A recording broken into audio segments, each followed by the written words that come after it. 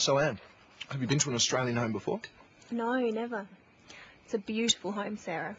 So big. The rooms are much bigger than at home. There's more space here. Do you live in a house? No, Steve. She lives in an igloo. Actually, no, we live in an apartment. Most people do. Singapore is much busier than Adelaide and more crowded. Yeah, and more exciting.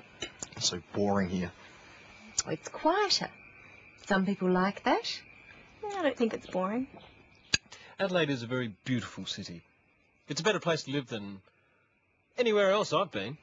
But you haven't been anywhere. Mike hates travelling. I love it.